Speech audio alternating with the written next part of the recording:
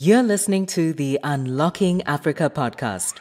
If you're not confident you have the right network yourself, don't be shy to ask a specialist. It's a waste of time and money if you're not hiring the right people. If you want to have a successful startup or a running business, people is everything. Also, the newer generation, they're looking for an employer that adds something to the world. And that is very, very attractive for the younger generation. You'll have a local person on a local contract, but this person is actually an expat now. People shouldn't look at it as dirty sand, water, and mud, rather look at it as a business opportunity. Stay tuned as we bring you inspiring people who are unlocking Africa's economic potential. You're listening to the Unlocking Africa podcast with your host, Terser Adamu.